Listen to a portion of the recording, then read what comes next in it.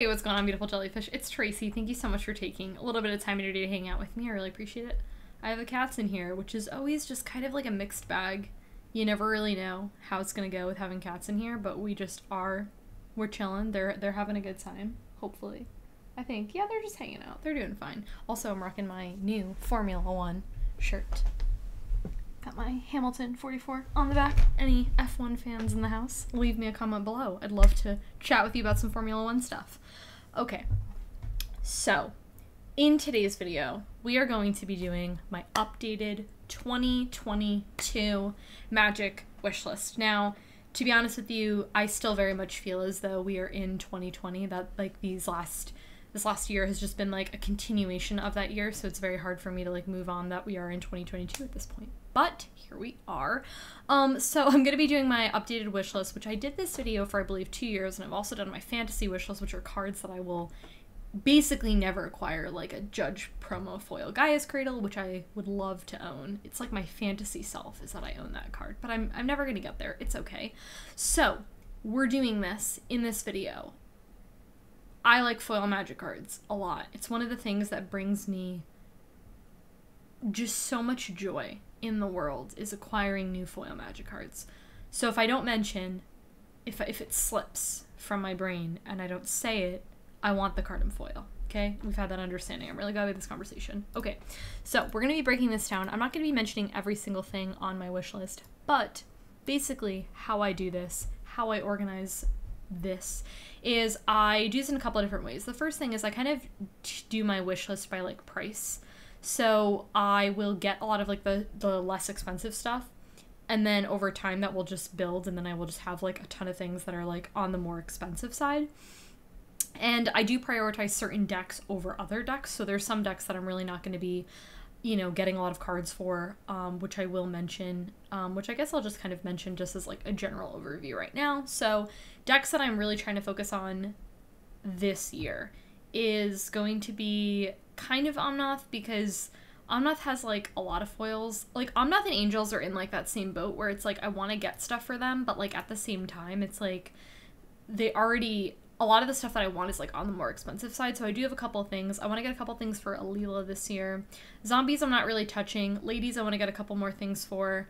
Teysa I want to get a couple more things for. The deck's undergone a lot of changes. I'm definitely going to do a deck tech in this upcoming year for Teysa because it's changed a lot. So I'm really excited to show you guys that. I feel like this is the year of Riku. I want to get a lot of stuff for Riku this year. So that's definitely a big priority for me. And I also want to get a lot of stuff for Reen, which I'm not going to be mentioning in this video because I actually haven't done a deck tech on that, but that's going to be my next deck tech, which I believe I will be doing either in January or in February. So we'll be on the lookout for that. So yeah, that, not really going to be touching Merfolk or Mugus. Those are kind of like decks that I don't always play.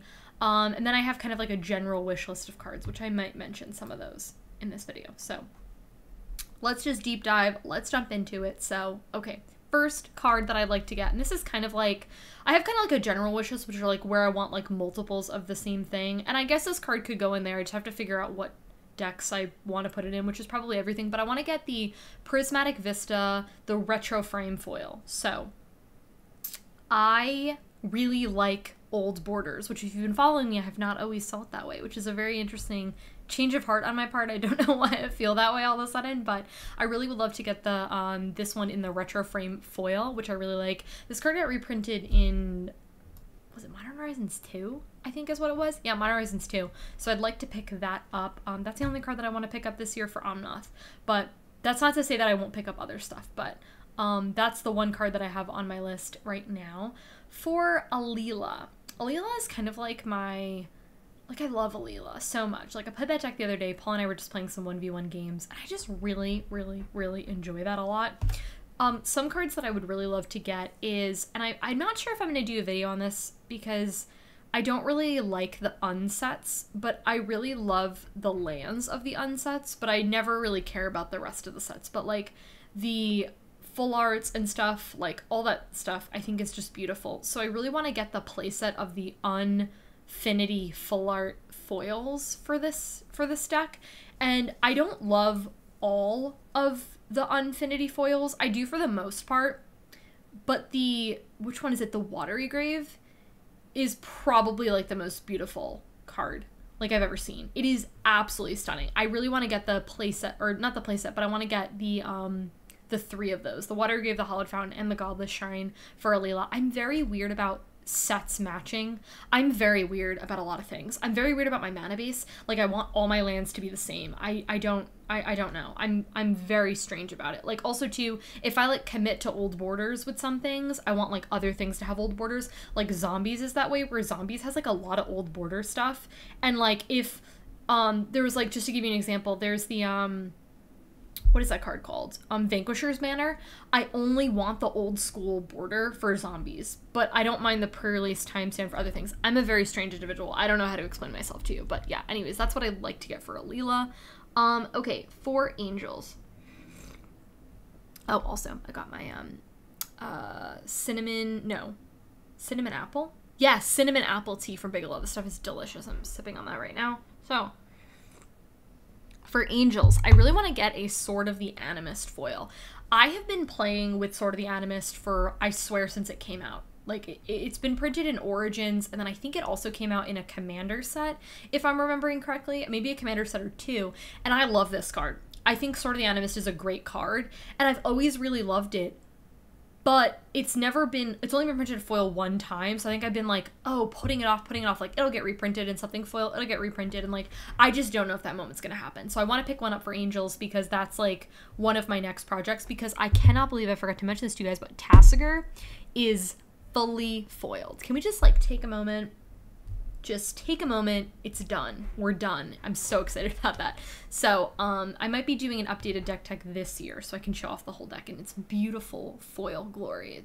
It's truthfully a work of art. It should be in the Metropolitan Museum of Art if you ask me. So anyways, I'd like to get Sword of the Animist for Angels.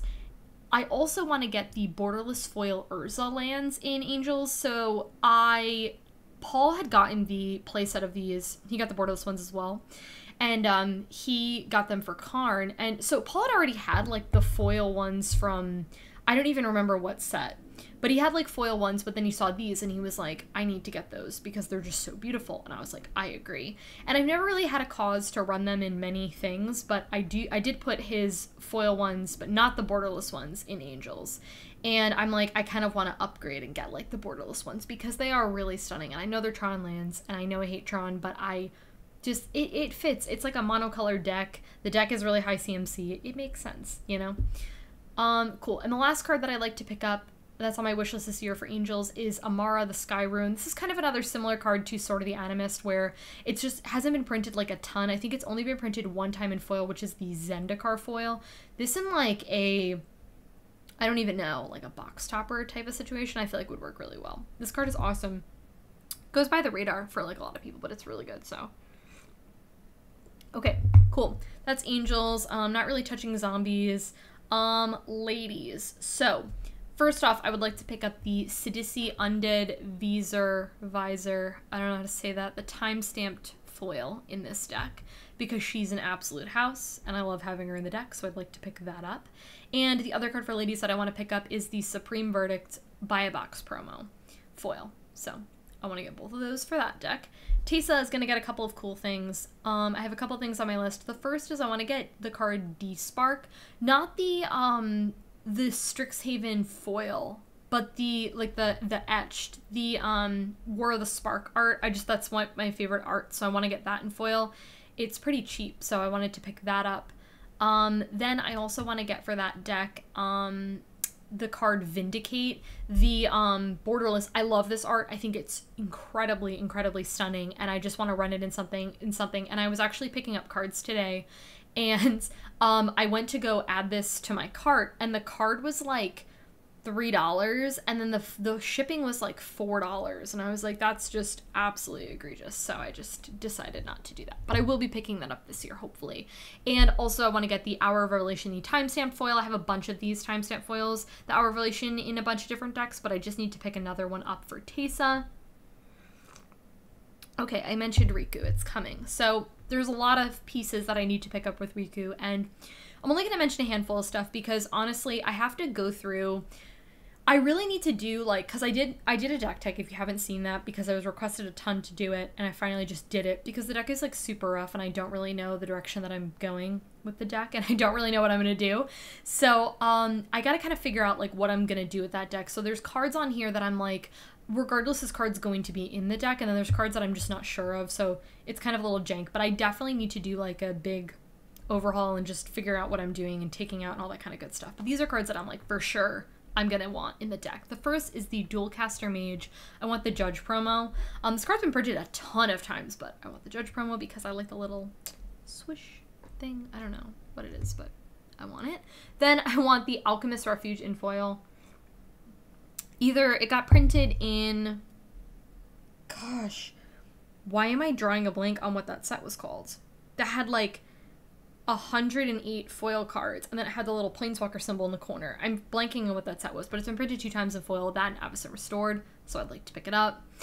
Then I want to get the Counterspell, either the Modern Horizons 2 borderless foil, or the, I forgot the name of it, there will be a picture here, but it's the one that's only in Japanese, and it was, I don't even remember what the promo, like what it was for, but I feel like that would, I don't know, I kind of really like that art, and I have this Modern Horizons 2 borderless foil in something else, so I don't know, I think it'd be cool to get that. Another card that I was thinking that I think would be a really great card to put in Riku, which I don't have, so I would need to pick one up, is Time Warp. The one on my list is the one from Strixhaven, the Mystical Archives. A lot of the Strixhaven Mystical Archives, I actually like, surprised myself by how much I enjoyed a lot of those. So that was one in particular that I just really love the art with. So I would love to pick that up this year because I think that would just make the deck a lot better. Another card that I would like to pick up is Rite of Replication foil. This is another card that I've been like, this card just needs a reprint because I think the only foil is in Zendikar and it just needs to get reprinted. You know what I mean? So. And the last card that I want to pick up that's on my wish list for this deck is Dryad of the Ilysian Grove. I want to get the time-stamped promo for this deck.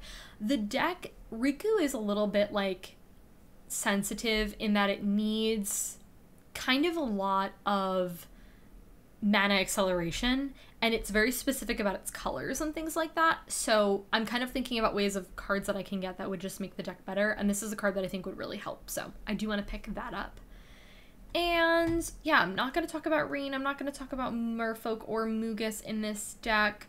But I guess kind of like I will talk about kind of like my general overview wish list of cards that I need like multiple copies of. So the first is I want to get a bunch of the Command Tower, the extended border foils, and the Sol Ring extended border foils.